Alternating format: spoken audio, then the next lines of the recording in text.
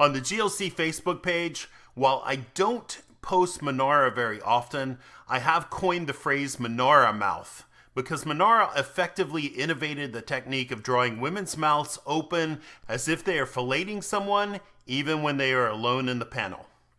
He does it for his own work in Butterscotch and also for his less-known X-Women venture, also for Marvel, where he draws the female mutants as if they were blow-up dolls at a slumber party pillow fight. I say all this because Lo Semioto is quite atypical of the work MANARA would become famous for, much like Mobius on Blueberry. Lo Semioto, translated as The Little Monkey, is based on a 16th century Chinese text and adapted by MANARA and musician-writer Silverio Pisu.